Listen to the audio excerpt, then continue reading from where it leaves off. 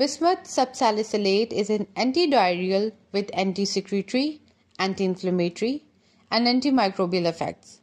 It is used to treat diarrhea, dyspepsia, heartburn, and acid reflux. Bismuth subsalicylate is also combined with antibiotics and a proton pump inhibitor to eradicate Helicobacter pylori. This is called quadruple therapy. The mechanism of action through which bismuth subsalicylate works is complex. It exhibits many of its properties due to its formulation as an insoluble salt of salicylic acid and trivalent bismuth. The salicylate compound is almost completely absorbed into the bloodstream, while bismuth salt is minimally absorbed. The bismuth that remains in the gastrointestinal tract forms other bismuth salts. These bismuth salts contain bactericidal and antimicrobial activity and prevent bacteria from binding and growing on the mucosal cells of the stomach and helps eradicate Helicobacter pylori. Furthermore, the prevention of bacterial binding to the mucosal cells provides many benefits, including preventing intestinal secretion, promoting fluid absorption, reducing inflammation, and promoting the healing of any present ulcer in the stomach. Lastly, its antimicrobial and antisecretory properties play a significant role in combating diarrhea. Talking about pharmacokinetics, bismuth subsalicylate is administered orally and requires storage at room temperature. Bismuth subsalicylate is available in either suspension or tablet form.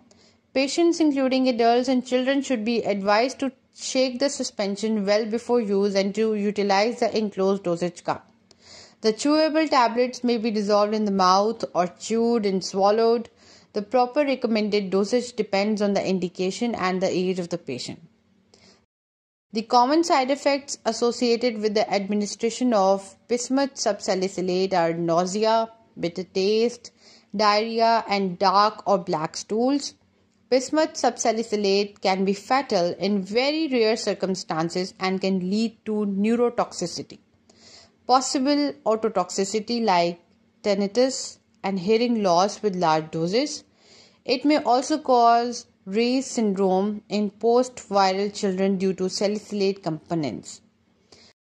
Contraindications of bismuth subsalicylate include salicylate allergy, presence of an ulcer, pre-existing bleeding problems, children less than 12 years of age, and patients undergoing oral treatments for gastric and intestinal conditions with anticoagulants, probenecid, methotrexate, or any medication with high salicylate concentrations.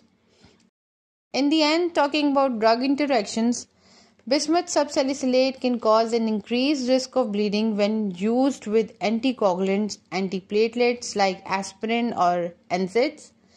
Patients should be cautious in using bismuth subsalicylate when traveling to countries where malaria is prevalent, as it can decrease the absorption of doxycycline, which is an effective antimicrobial for prophylaxis against malaria.